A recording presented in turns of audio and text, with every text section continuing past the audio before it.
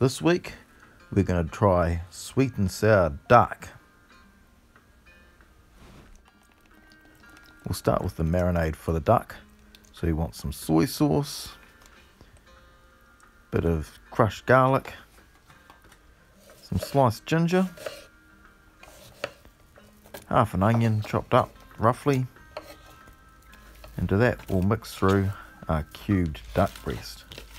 You can also use swan or goose or any other waterfowl. Heat up some oil, ready to deep fry the duck. Now get a bowl, put a whole lot of corn flour in there, and then we're going to toss the duck through the corn flour until it's completely coated.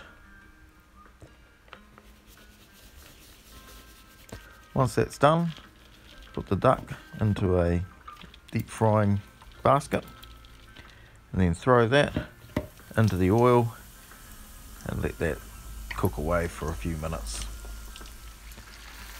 Once it's lightly browned, I'll remove it from the oil and just set it aside on a plate just to drain out a little bit. Continue to heat the oil while you're doing this.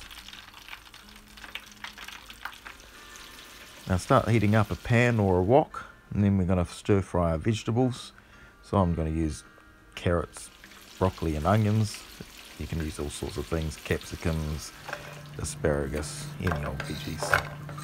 So I start by throwing the onions into the pan, tossing that around, a bit more garlic, a bit of finely chopped ginger as well.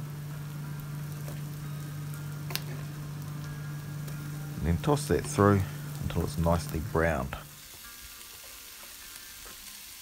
And I'm going to throw in my vegetables and then stir fry them for a bit.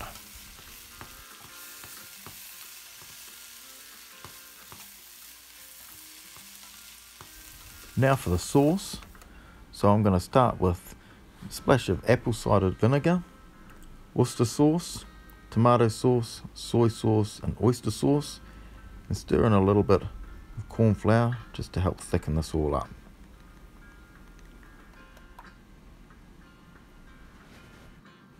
I'm going to throw that into the pan with the vegetables, as well as a tin of pineapple and juice. Stir that through, and while you're doing this, put the duck back into the hot oil just quickly, just to finish off the browning. Once that's done, we'll toss it through all the vegetable and sauce mix, and then we're done. Serve it up with a bit of rice and we're good to go. Enjoy.